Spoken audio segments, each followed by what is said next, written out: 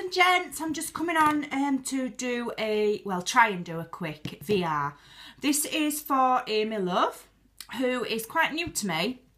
I've just recently subbed to her on YouTube, I think, recently. And I'm also friends with her on Facebook. But yeah, she's put up a challenge because she's just got to 100 subbies. So I just thought it'd be nice if we could all just, you know, get together. Maybe if some people could go over and give her a sub and just give her a little bit more of a boost, because those of us that have been on a while, you know what it's like when you're starting out and you know you think nobody's watching you, and then you get to 100 subbies and it's just awesome. It's the best feeling in the world. So I think it'd be really nice if we showed Amy what a lovely crafty community we've got on YouTube, and that, you know, we are a very, very caring community, and everybody tends to look out for each other, and you know, we share what we can and give support whenever we humanly possible. So yeah, I'm rambling. She said not to ramble and go on for ages. Right, well, I'm just the wrong person for that, aren't I? Because I do ramble and I do go on for ages. So yeah, she's celebrating reaching 100 subbies, and she's doing a giveaway. And there are 10 possible entries you can kind of like get for this giveaway by doing different things. But 5 of them you can get by not even sending anything. So it's worth joining a challenge and helping her promote it and what have you, because you can enter it just by giving 10 minutes of your time. You don't even have to make anything if you don't want to. Now, if you want to make something and send her something pretty, you can get another 5 entries. So you're increasing your chances of winning.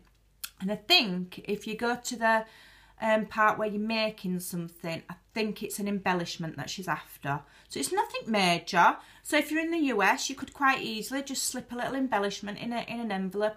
It's slightly dearer for us UK ladies or internationals, but you can still enter. Like I say, you can get up to 5 entries. I'm not going to go through every single way that you can get an entry. I'll put the link below to her video so that you can go and watch that, and you can look for yourself, because I'll get it wrong.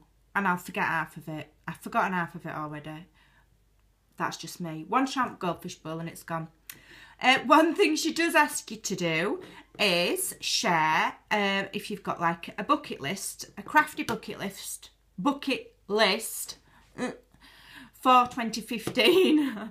You know, things that you want to try, or new things you want to do, or new crafts you want to have a go at, to just quickly mention it on your video. Well, as it happens, I have got something new that I want to try, and that is these.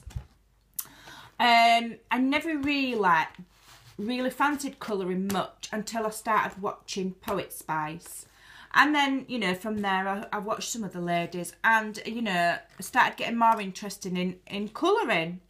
I know some of my other friends do it, and, you know, I just thought, it's not really my cup of tea. But I think this year, you know, I've got all these pretty pens now. I think I will give it a try.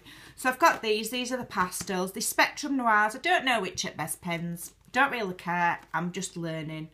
So I'm just waiting for the rest to come, and then I'm going to have a go. See if I can get some nice images to colour, or I can do my stamping, whatever. That's what I'm going to try for 2015. Don't think Van Gogh has anything to worry about, to be honest, when it comes to my artistic flair.